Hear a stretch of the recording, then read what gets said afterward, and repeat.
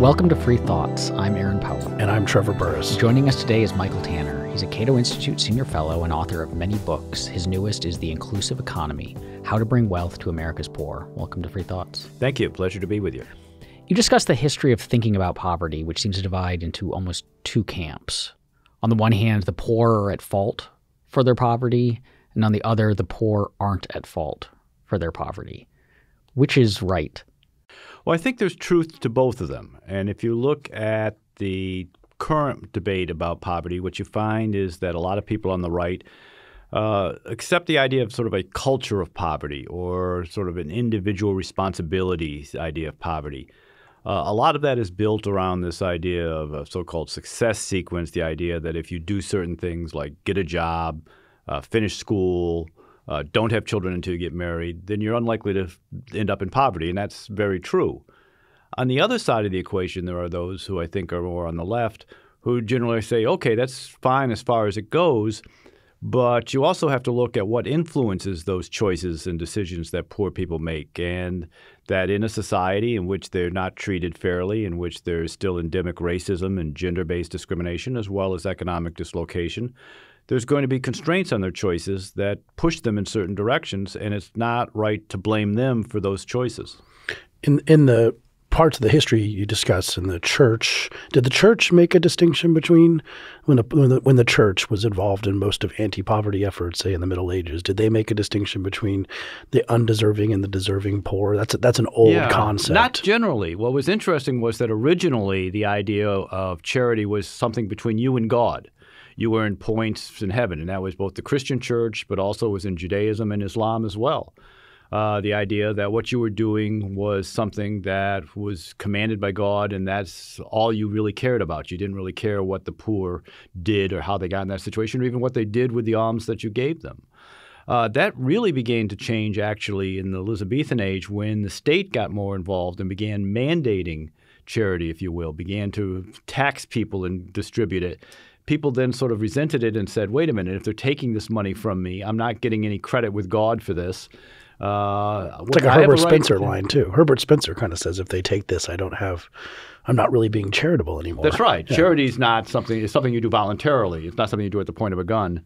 And therefore, people began to say, well, maybe we need to make some distinctions about who gets this. And originally, the idea of orphans and the lame and the halt, widows, they could get charity, but the sort of able-bodied people, they were actually penalized, and they could be whipped out of town if they were found begging. Is this distinction even all that helpful when we're talking about like how we can actually help the poor? Because it seems like when you look at the way that the left and the right talk about poverty, there's a lot of almost motivated reasoning or getting this back. So like the left wants us to increase spending on anti-poverty programs, say, and as a result, they kind of have an incentive to look for evidence that it's not the fault of the poor, that they're poor, whereas the right doesn't want us to spend more money. And so it's easier to not spend more money, both politically and to kind of convince yourself you're doing the right thing if you've convinced yourself that these people deserve their lot. But both of them seem like if the underlying issue is simply like, how are we going to help the poor not be poor anymore? These conversations, do they even really have a role to play in the first place? Well, yes and no. I do think there's a lot of backwards reasoning that people have set their position on what they're going to do as far as policy goes, and then they go looking for justification for that policy. And I think that that's mistaken. On the other hand, if you were a doctor treating a disease, you wouldn't start prescribing things until you knew what the underlying problem was. And I think to some degree, looking at why people are poor is important in determining what policies you're going to step. Incentives matter, for example. And if, as the right says, that people are not working because welfare pays too much or things of that nature, then we should look at what incentive structure we're creating. On the other hand, if there are things outside of people's control that's pushing them into poverty, government policies in particular, then perhaps we should be looking at those and suggesting ways to change those. It also seems that a race issue, which you write about very eloquently and passionately in the book, could factor into undeserving and deserving poor concepts for voters, at least, if there's a racial element where they tend to think maybe that African Americans are lazier and are more on the undeserving side, so they might vote. That's kind of where the welfare queens thing seemed to come in with your perception of what the poor are like, and then you bring in the racial element, and it could get pretty nasty, I think. Well, absolutely. And I do think there's a racial aspect to people's attitudes towards welfare. One of the things that I found was very interesting was you can go back to the start of the war on poverty, and you just came out of Michael Harrington's The Other America, and people had a vision of the poor as being laid-off factory workers. When was this? Coal miners in West Virginia, 1965. And people were very supportive of the Great Society. It was very popular. And within a very few years, you have Ronald Reagan running on welfare queens, and we need to cut back on the welfare state. Now, some of that was the demonstrable failure of these programs, but a lot of it also had to do with the change in the perception. There was evidence to suggest that the majority of television news stories, for example, about the poor in the 70s at least, were about African-American women with children. And so we got this idea of these women who were unmarried, having a lot of children, non-working men. And while there's some truth to that in the welfare system, it also is a stereotype that makes it easy to say, well, let's cut off the benefits to them. Does redistribution work? You know, we just redistribute a lot in this country. The federal government has about 100 different welfare programs or anti-poverty programs. I think about 70 provide benefits to individuals, the others to communities like community development block grants and such. We spend about $700 billion at the federal level and about $300 billion at the state level. So we're spending almost $1 trillion. And to some extent, you could say it works. I mean, in the sense that it's impossible for the federal government, even something as ridiculous as the federal government or as inefficient as the federal government, to spend $1 trillion and not get some results. I mean, you could fly over the country in an airplane and shovel $1 trillion out of it and do something about poverty. But if you walk through poor communities, I mean, if you go to Sandtown in Baltimore where Freddie Gray was killed by the police, or Southeast D.C., or Owsley, Kentucky, the poorest communities in America, and you say, are these thriving communities, despite the millions and millions of dollars these communities are getting in welfare benefits and other federal programs, are they thriving? And the answer is no. And that has to be accounted a failure.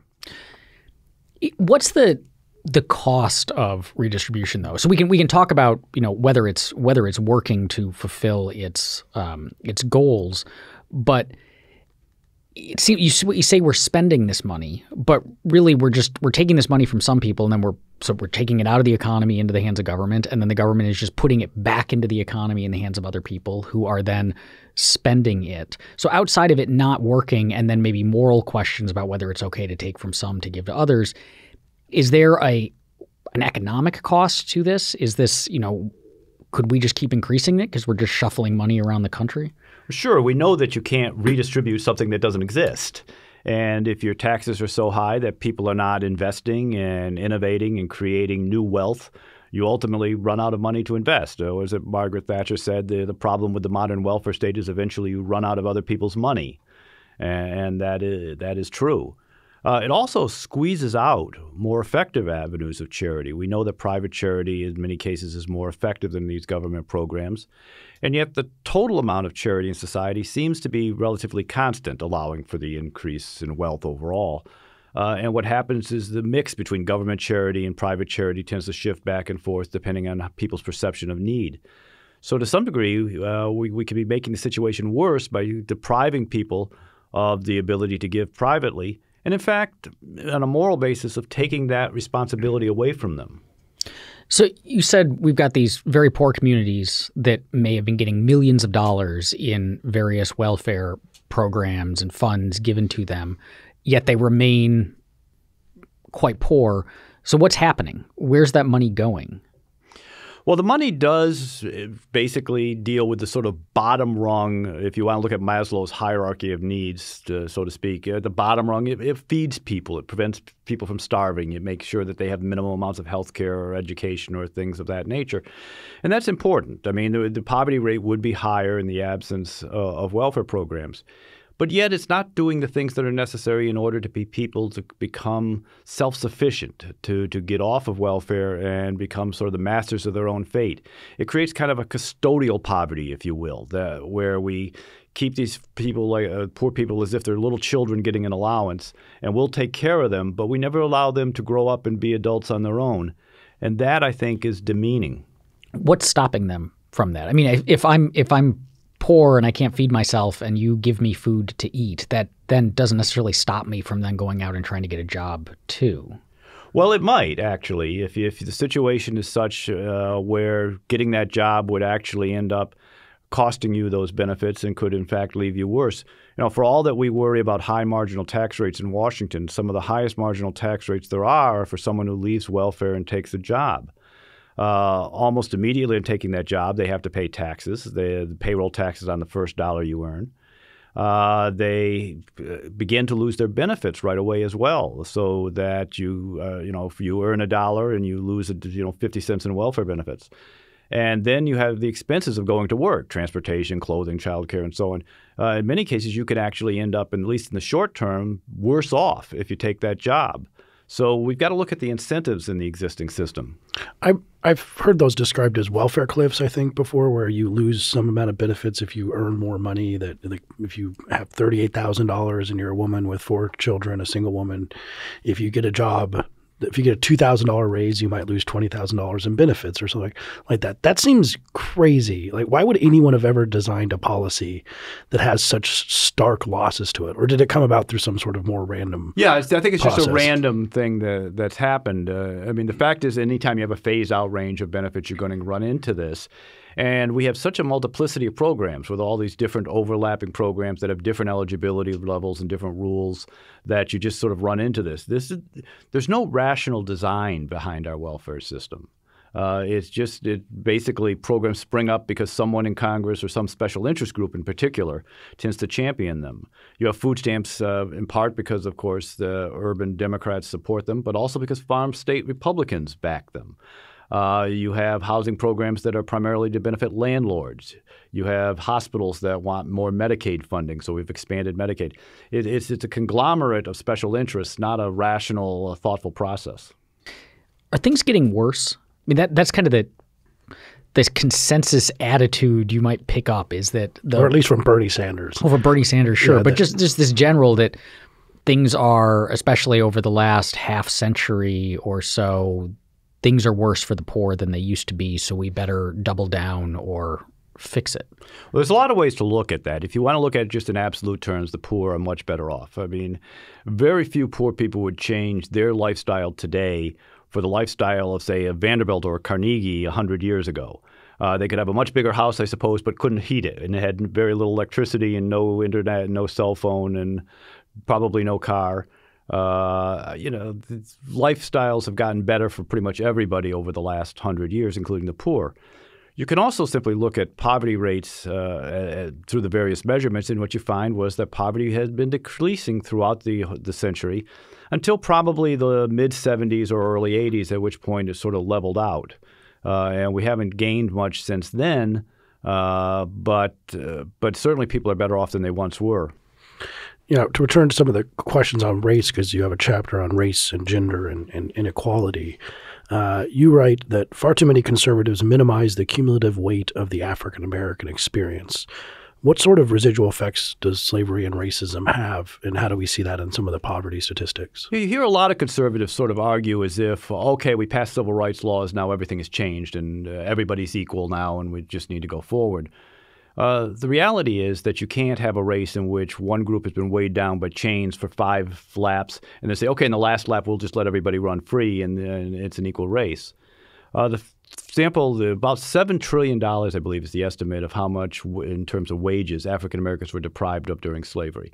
That's $7 trillion in wealth that didn't accumulate and build up over the years, passed down to their descendants today.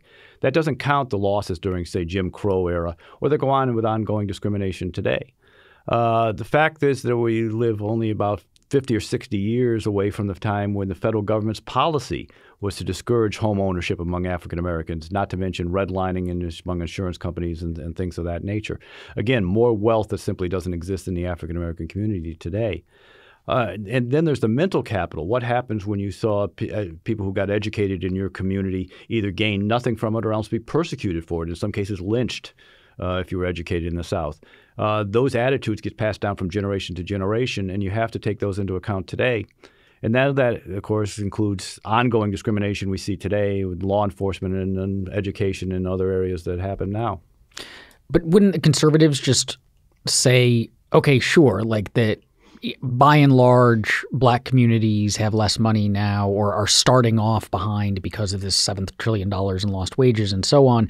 But so much of the problem now is attitude, going back to the kind of cultural questions we started at the beginning. And so, yeah, that attitude came from somewhere, but if it's destructive, you just change it. Well, yes, it's easy to say just change your mind, but if you live in a community that has few economic opportunities, where every time you step outside your door you're hassled by the police, where your school system basically is lousy and where the teachers don't think you can achieve anything, it's going to be pretty tough to change your mind. That doesn't mean some people don't. There's a great many people who were born in poverty, born under the worst circumstances, and through their own hard work managed to achieve. But to say that everybody should therefore do it, I think is a little unrealistic. Does acknowledging then that, so in this case, that poverty is different in the African American experience than, say, poverty for rural whites, and so that is poverty as a whole different for different races and different groups, different demographics, different geographical areas? And does this then mean that we ought to be taking those sorts of things into account? That basically are, a poverty alleviating program that targets everyone is not going to work as well for different groups because of the different experiences? I do think you probably need to look at the individual circumstances in which you're talking about, both in terms of race and gender, but also in terms of communities. That's not to say that a rural white person in Owsley, Kentucky, who the coal mines have now closed and they're living in poverty, is better off than an African American poor person. But they face very different circumstances. The chances, how they're going to be treated by society, how they're going to be treated by others, and what we expect from them is going to be different. And I think that those things need to be considered as part of an overall program. You also discussed gender.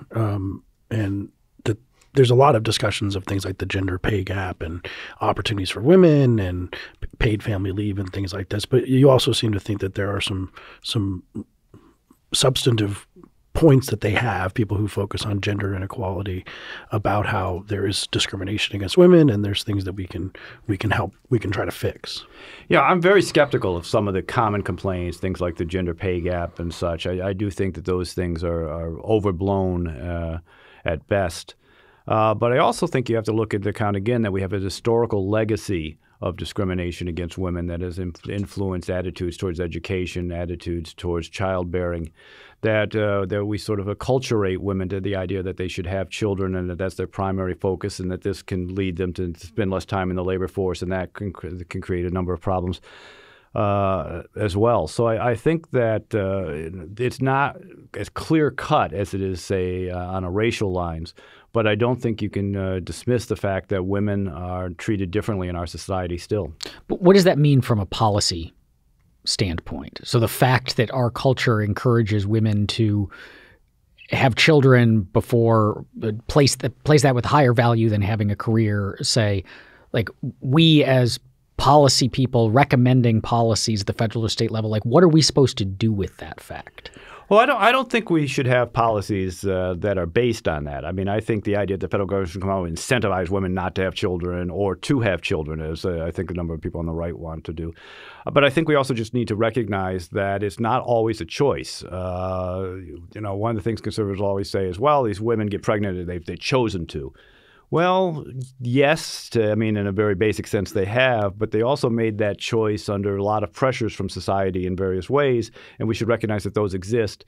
I guess it's more a plea against victim shaming than it is a recommendation for policy.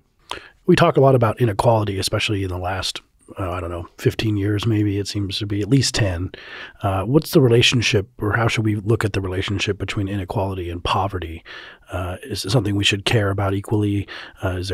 We see poverty. People seem to care about inequality when poverty is a little bit worse, possibly. And what can we do about it?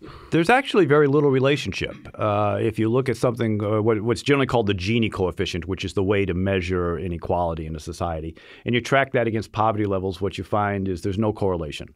That poverty levels are going down even as the inequality in our society is staying the same or going up slightly.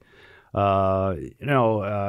Piketty's famous book, he laments the growing inequality in China at a time when 800 million Chinese have gotten out of poverty. I mean, inequality is not necessarily bad. There's sort of a static pie model, if you will. It says, well, somebody got rich, therefore somebody else must get poor. And the reality is that a growing economy can benefit everybody. In fact, there's nothing that will reduce poverty more than a growing economy. But have we seen the gains to the very wealthy outstrip the gains to, say, people without a high school diploma? It's worse now to not have a high school diploma than before, correct? Absolutely. I mean, there's things we need to do. And one of the things that I talk about in the inclusive economy is that economic growth is the great engine to get out of poverty, but only if it's inclusive. If you have policies that sort of lock one group out of that economy while everyone else benefits, you are going to create not just inequality, but poverty.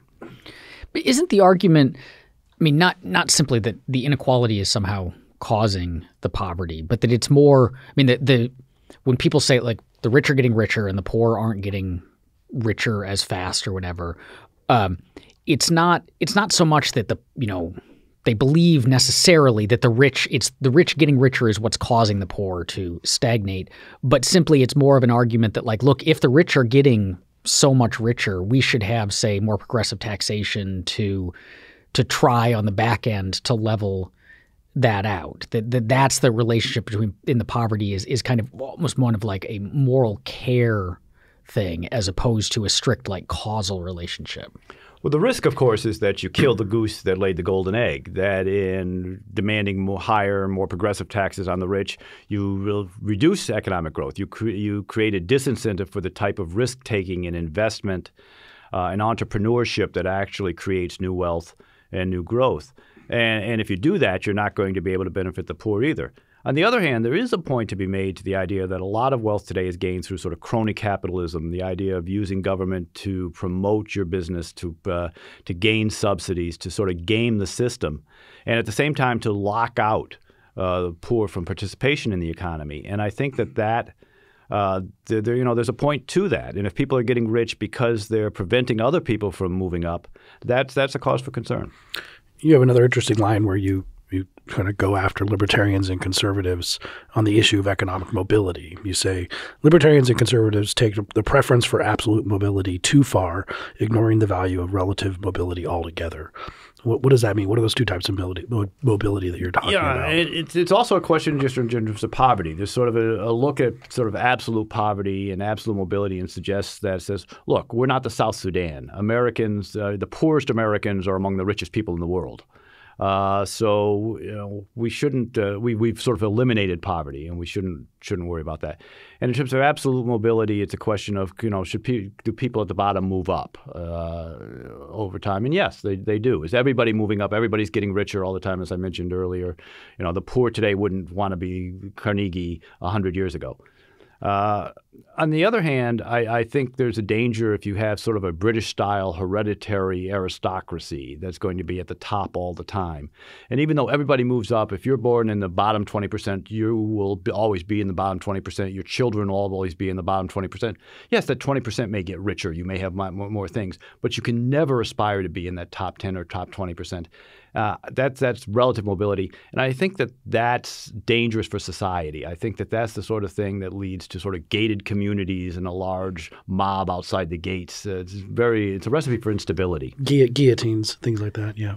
How much of the overall, say, poverty rate is kind of caught up in this immobility? So like when I was just had graduated from college, and I grew up in an upper middle class background. I had certainly not been poor. But when I left college, I didn't have a job and I was, I'm sure, living beneath the poverty line for a while. And so then I show up in that, but it was highly unlikely that I was going to end up staying at that level for my entire life. And so how many people are like me and showing up in that data at any given time slice, and how many people are like the way that we tend to think of the poor, which looks more like what you've described with the British experience? Of course, poverty measures are a snapshot in time. Generally, they're taken from the Census Bureau. They do a survey every year, and they ask what your income is, and if you're below this arbitrary level, we say you're poor. We don't really measure it over time. There are other measures out there that shows that over time, people do move up and down. And in fact, your likelihood of reaching the top 20% is roughly the same as your likelihood of staying in the bottom 20% over time. So if people do move up, and in particular people move down, being rich today is pretty much a guarantee, no guarantee at all that your family is going to stay rich. And about 2 generations of 3 at the outside, most fortunes have been dissipated, and people are no longer as wealthy as they were. So we do still see mobility in our society. America is very different than a lot of the world in that you still can pursue that American dream of becoming rich here. That's something that a lot of the world doesn't still have. So if we take your book and we kind of laid the groundwork here about the way we treat poverty, the way we spend a lot of money on it, and you say that there's probably diminishing returns to just straight redistribution, which seems to be the case. So you focus, as you mentioned, on things that are not just redistribution, reforms that can be made that can help people get wealthier and live more productive lives rather than just be wards of the state, so to speak. So let's talk about the first one. You say reform the criminal justice system and curtail the war on drugs. Right. I think that it's surprising that criminal justice has such an impact on poverty. There's a lot of reasons to reforming the criminal justice system. Basically, it's unfairness to people. Generally, it's certainly unfair to people of color. It is class-based. It is race-based. There's a host of problems with the criminal justice system. But it also significantly impacts poverty. If you are arrested when you're 22 and you get a felony conviction and now you're 45 applying for a job, you still have to put down that you've been arrested for a felony, which makes it harder for you to get hired. And in fact, it can certainly follow your whole life. It makes it harder for you to get housing in many cases if you have to put down that you have a felony conviction. You're not eligible for college scholarships or even admission to some colleges if you have criminal record. So it can hurt you or a whole host of reasons that can trap you down into poverty. In addition, you can look at poor communities in the whole question of childbearing outside of marriage, something conservatives worry about a great deal. They're always talking about, these women having children and they're not married. Well, who are these women supposed to marry? You can look at the work by William Jewis Wilson and others. There's 1.5 million young black men who are basically outside of the marriage pool because they're in the criminal justice system. They have the criminal records that prevent them from working and supporting a family, or else they are still in jail or on probation and so on. These women are sort of left without potential mates. Sex being sort of a natural thing for mankind, womankind, they're going to have sex, and that's going to result in children, but no potential husband. So does this mean that you think we should ban the box? Like that employers shouldn't be allowed to ask if you had a felony conviction, or that if I'm hiring people, shouldn't be allowed to take the fact that this person spent time in prison into account? Well, that may be a second best solution. There is some evidence. I mean, I think it's probably a step in the right direction, although there is some evidence to suggest that what employers do when you ban the box is simply assume all black men are criminals and simply stop hiring on that basis. So we've got to be careful of that. I think a much better approach is to look at our overcriminalization in general. Many of these young black men who are arrested for things that shouldn't be crimes. I mean, there's the drug laws, of course. For women, there's prostitution laws. But there's a host of other things as well. Let's remember that Eric Garner was killed for the crime of selling untaxed cigarettes. Do we have any data on how much having a felony conviction diminishes your earning potential? Because it seems like this double whammy. We pay, especially if you think of something like the drug war, which shouldn't be a crime. First of all, you pay a bunch of money to put someone in a cage of just like $30,000 is usually what they say, but of course that's at the marginal cost. And then you've diminished their human earning potential for their whole life. Do we have any idea how much it goes down? Well, there is data on individual earning potential that I can't recall at the top of my head. But I can tell you that overall, scholars at Vanderbilt suggest that if we did criminal justice reform, it would reduce poverty rates by about 20%. Wow, that's a lot. That's pretty substantial. Yeah. I mean, but does that the worry? And again, we kind of are picking on conservatives some today. But the worry is, okay, great, we do criminal justice reform and we reduce poverty by 20%, but what that also means is that we've got a whole bunch of criminals out there who people now either don't know are criminals, can't ask if they're criminals, or aren't disincentivized to become criminals in the first place. Well, and certainly people who are armed robbers, I guess, should be locked up, or rapists or murderers. On the other hand, people selling those untaxed cigarettes, I suppose I can live with the idea that they're loose in society. That's the well, I think it's Tom Cotton who talks about the under-incarceration problem. And of course, there's the point that usually after 30, you're not going to commit many more crimes.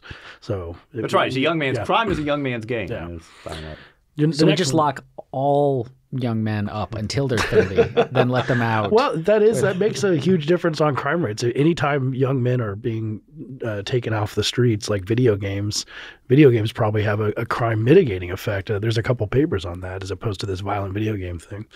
Your next reform you propose, which is something that would seem to be crucial to this, is education, and especially getting rid of the public school monopoly. Well, we know that whether or not you graduate school, particularly just graduating high school, but going on to college, of course, as well, has a tremendous impact on poverty. About half of people who don't graduate high school end up in poverty. The idea that you could drop out of school and go down to the factory and get a job that's going to support your family is just no longer viable. If it ever was, it certainly is not in today's age. So we need an education system that actually prepares people for the jobs that we have today and educates them. And yet, despite more and more money, we see poor and poor results, particularly in low-income and minority communities. Cities like Chicago or Washington, D.C. or Baltimore, where we spend an inordinate amount on a per-student basis, and yet large numbers of students fail to graduate. Those who graduate test very poorly. In some cases, they can barely read their diplomas. So certainly we need to do something to change the education system. The problem is that we have an entrenched bureaucracy, essentially a monopoly in the education system that works largely for its own benefit or the benefit of the teachers' union and not for parents and teachers. Or parents and students. And I think that what we need to do is inject more competition into the system, more experimentation in the way to teach, and particularly to return control over it to the customers, to the idea that parents are ultimately in charge of their child's education and not the teachers' union. Does this mean you would push for something more like education as jobs training? Like, is this part of the problem? Is that we not only do we send these kids to bad schools, but we're sending them to bad schools where they're learning social studies and geography and, as dear as it is to my heart, English literature, which isn't going to necessarily help them in the job market. So would pivoting to education as a way to keep people out of poverty be a better way to approach it? Well, the evidence actually is fairly mixed on that. The idea that a vocational not vocational, but a particularly skills-based college education versus a liberal arts college education makes a big difference in terms of your future income. Actually, there's disputed in the literature. But if we're good students of Brian Kaplan, we could say for the high school dropouts, is it the dropping out of high school that made them poor, or is it the fact that they're the kind of person who doesn't finish high school? Well, that's the problem with the entire success sequence, is you're dealing with this correlation, and is it A caused B or B caused A?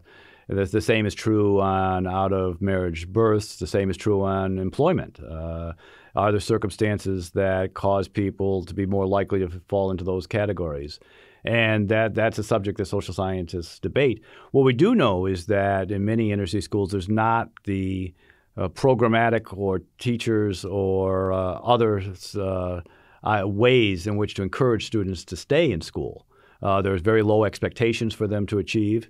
We have what people call the school to prison pipeline, in which people of color, children of color, if they misbehave, can get thrown out of school easier or in other ways disciplined in ways that leave them vulnerable to the criminal justice system.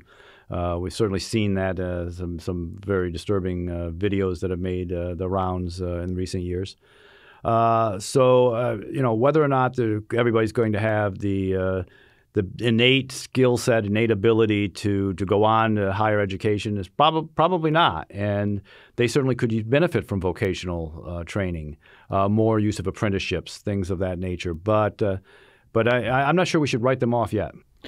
What about the so we talked about higher education, but what about on the other end with early childhood education, where we could be helping these kids kind of get used to being in school earlier so they're going to succeed better in it, but also potentially helping their parents to, say, remain in the labor force. They don't have to drop out of the labor force to watch children.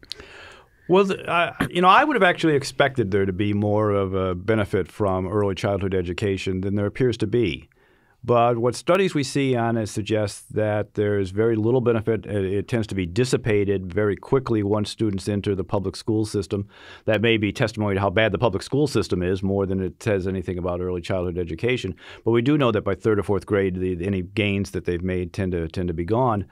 And we also know that the few successful experiments are very difficult to replicate. They are very individual, high cost. They're spend a lot of money per student and have one teacher for every couple of students, and it's just not something that seems to be replicable when done on large scale. In terms of childcare, what's particularly interesting is that the parents themselves tend to resist the sort of large institutional child care that seems to get most of the money and most of the subsidies. That they would actually prefer sort of informal arrangements with their local church, their neighbor, or their families in particular. That's why it's so destructive when you see things like Washington, D.C. debating whether or not to require that all daycare providers must have a college education. I mean, we don't require that of parents, so I'm not sure why a daycare provider is suddenly different. But what that's going to simply do is make it harder and more expensive for poor families to find someone to take care of their kids. This freed up educational system that you're advocating, so we can kind of unleash experimentation and therefore hopefully alleviate poverty, or at least help in alleviating it. Do we have evidence from other places that works? I mean, there are other countries that have more open and free and dynamic education systems than we do. Do we see in those places an impact on poverty? Well, we see from around the world that poor families will go way out of their way and spend what limited resources they have to educate their children, and they will see results from it. The terrific book on this, The Beautiful Tree, I think goes into some detail on some of the benefits you gain from this. Even, say, for-profit education in poor third world countries is quite popular with the parents and their children, and shows promise. And we've seen sort of the results are mixed in the United States because it's hard to get truly free education. People talk about charter schools, and they appear to work well in Louisiana but not work well in Detroit and things of that nature. But they are still heavily regulated by the government. Even when you have things like vouchers, they tend to come with so many strings attached that you're still keeping the government heavily involved in education. And that tends to limit the amount of innovation that you can have. I mean, education hasn't changed much. You look at basically at Roman pedagogy. I mean, we don't have a Greek slave teaching the subjects, but it's basically the same education system that they had. What we really need is to change something differently. Your next suggestion is bringing down the cost of housing. What are the biggest factors in raising the price of housing? Yeah, people don't realize how big a deal housing policy is in terms of perpetuating poverty. I mean, it's a huge cost to the poor themselves, just in terms of rent taking a disproportionate amount of poor people's income. But it also tends to lock people into where they are. It makes it hard to move to where the jobs are, or to a lower crime area, or to where your children get a better education. You can't. People say, well, go to a better education district in the suburbs. Well, if you can't afford the rent there, you've got a problem. So being able to move, being able to afford housing is important. And yet government policy drives up the cost of housing tremendously, often to benefit the elites. And it's particularly interesting because zoning laws started in this country very explicitly racially. The first zoning laws was actually in Los Angeles, but I believe, but Baltimore was a close second. And the zoning ordinances actually prohibited you from selling a house to someone who was not of the majority race on your block. So if most of the people on your block were white, you couldn't sell or rent to an African American family, for example. And they still sort of have that impact on segregation today of forcing minorities into certain areas of the city. And, of course, a class-based as well. These zoning laws can add tremendously to the cost of housing. There's evidence to suggest that they add 10, 20. In some places like Manhattan or San Francisco, they can add 50% to the cost of housing. That's a huge burden that the poor are largely bearing. And, to protect the aesthetics of wealthy elites who don't want multifamily housing in their area. There was a story in the New York Times not long ago about a family who was very upset. Their $2 million condo, someone built a building next door to them, cutting off their view, so they barely made a profit when they sold that condo. The next one is bringing down the costs, making it easier for the poor to bank, save, borrow, and invest. I mean, I see banks everywhere. It doesn't seem that difficult to get a bank account. Well, it surprisingly is because of money laundering laws. There's a requirement for identification and specific kinds of identification in order to open a bank account. And it's in many cases, the poor don't have it. About 20% of poor people lack the proper ID to open a bank account. It's something we hear talked about a lot in terms of voting. The poor don't have the proper ID to be able to vote, and there's a lot of fighting over that. Why don't they? I mean, it seems it's relatively easy to go to the DMV and get a driver's license. It is, although that's the transportation cost to that. There's a cost simply of purchasing it. There's a time attitude involved if you lived in certain areas. And in some poor people, particularly in the rural South, for example, where they lack birth certificates.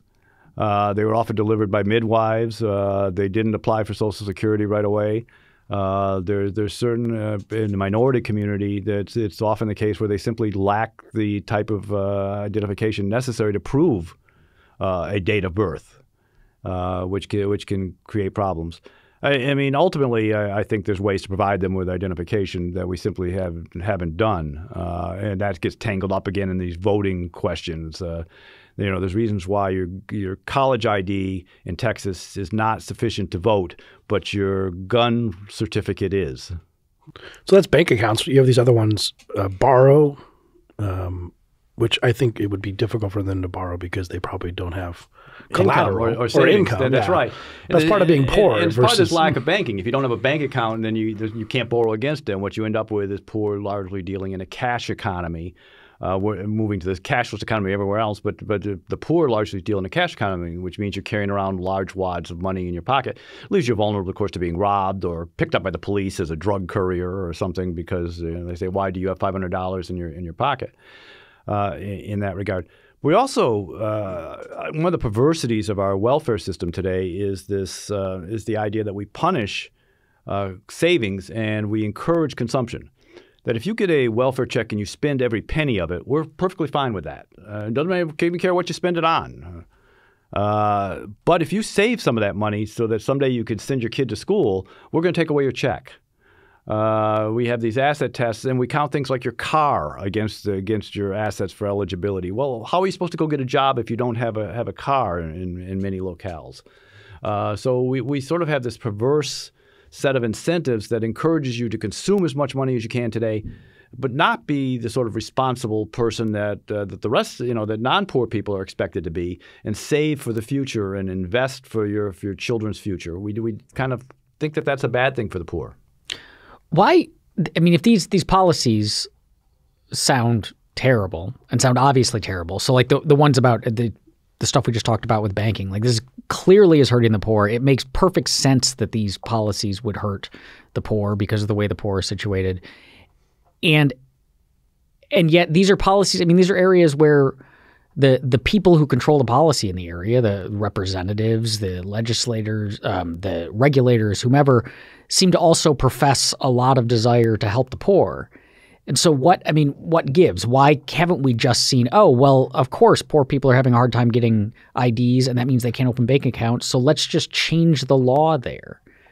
Sure. Well, part of that is these laws came out of a fear of money laundering, so it's drug war related once again, or fear of terrorism. So we panic everybody into saying, oh my God, Osama bin Laden might have used a bank account someplace with a phony, or some Al-Qaeda guy or ISIS guy used a phony ID. So let's toughen the ID laws for banking. And nobody ever thinks about whether there's an impact on the poor. The poor are, by and large, left out of policy debates. I mean, come election time, everyone raises a hue and cry about it. But when you actually get to legislation on the Hill, people don't pay much attention to the impact on the poor. Is that because the poor lack the resources to, say, hire lobbyists or donate to campaigns? Is it just they don't have enough money to? The poor are more apt to abstain from voting as well. But you're right; they don't have lobbyists. There's very, what ostensibly passes for lobbyists for the poor are largely lobbyists for the special interests that serve the poor, not for poor people themselves. Well, it seems to me that going back to stuff we were talking about at the beginning, that people think that we spend a lot of money on welfare programs. Like clearly, there's some people who champion the poor who have made victories for poverty alleviation programs, and maybe the average American voter is thinking, well, we're giving them a lot of money. What else do they want? Maybe I guess they want more money, but we can't afford that. Maybe that's the extent of their thinking about poverty. I think that largely is. I mean, people are naturally concerned about themselves. I mean, there's a certain selfishness that goes to, or special self-interest that goes to our thinking about policy in general. And I think that contributes to this idea that we think about poverty policy in terms of what's it going to cost me.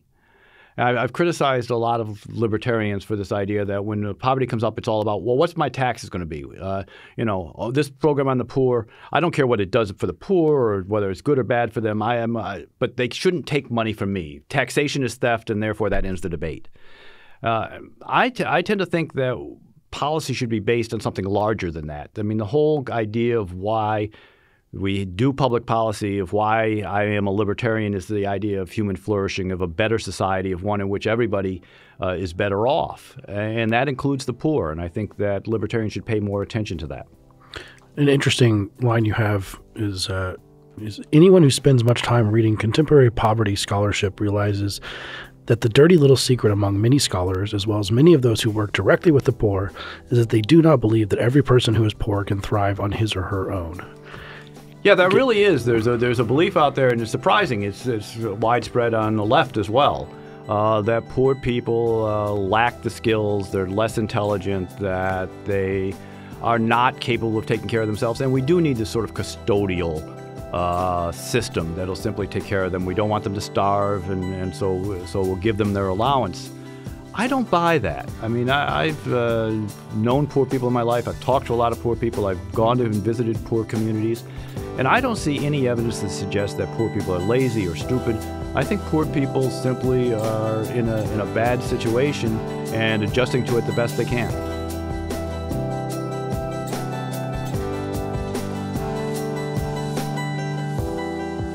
Thanks for listening. Free Thoughts is produced by Tess Terrible. If you enjoyed today's show, please rate and review us on iTunes. And if you'd like to learn more about libertarianism, find us on the web at www.libertarianism.org.